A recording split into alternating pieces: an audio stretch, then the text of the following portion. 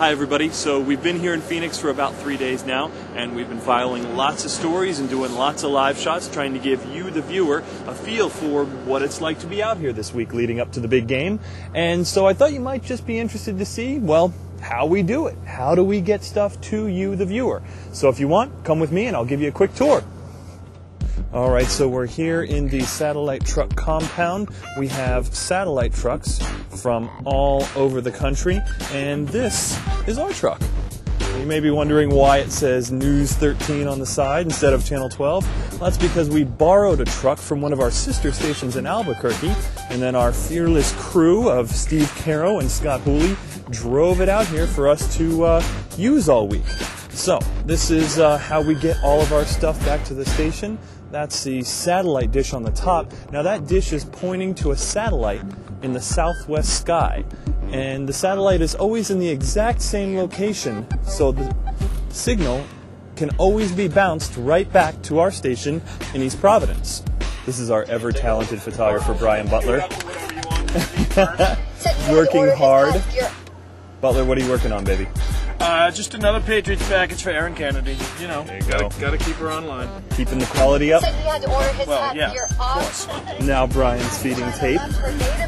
How'd the piece come out, Brian? Not too bad. We're even going to throw in some snow video just to make it a little more interesting in comparison of the snow in Rhode Island compared to the desert here. Always thinking. Always thinking. That's our guy, Brian Butler. Always trying to make it interesting for you folks. And our fearless sports anchor / reporter / what else? What do we add? I'm a good cook. People don't know this, but I cook very well. What are you doing, Rob?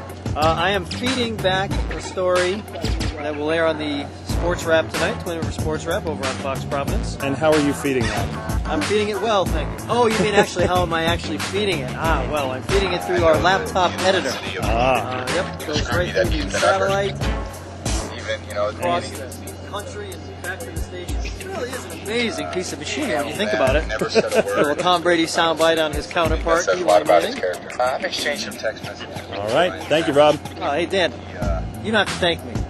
Anything for you, buddy. And this is the inside of the satellite truck. All right, Rob, is that it? That's it for Rob. And our fearless truck operator, Scott Hooley. All right, thanks, Steve. Hooley's on the phone, Right, bye-bye. feeding back to the station. I know what they all do. Trust me, I know what they all do. Hooley's the guy that gets it all back.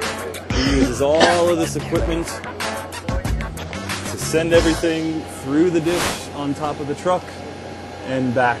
So this is where everything gets plugged into the truck. All these cables come from all these different things.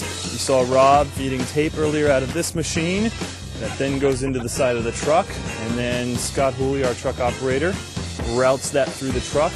And then you have other lines that come down through here and go all the way down and around and up onto the podium where we're going to head next. This is the big podium where everybody stands.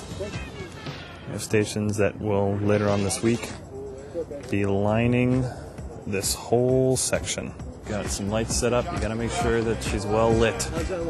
Nice even lighting, yeah. Compliments of Steve Caro. And that's Erin's IFB. She can hear the studio. Hear the producer talking to her in the ear. I can hear programming. Good time all week. Hi, Steve. It really is a small world out here. We met up with this Rhode Island native who says she moved out here and now she has the best of both worlds. She has the palm trees and the sun, and right now she has the Pats right in her backyard. And don't forget to check out our website. That is foxprovidence.com. And also check out Dan Haggerty's blog. It's awesome. He's updating it all the time. We are live in Glendale, Arizona. Erin Kennedy, Eyewitness News.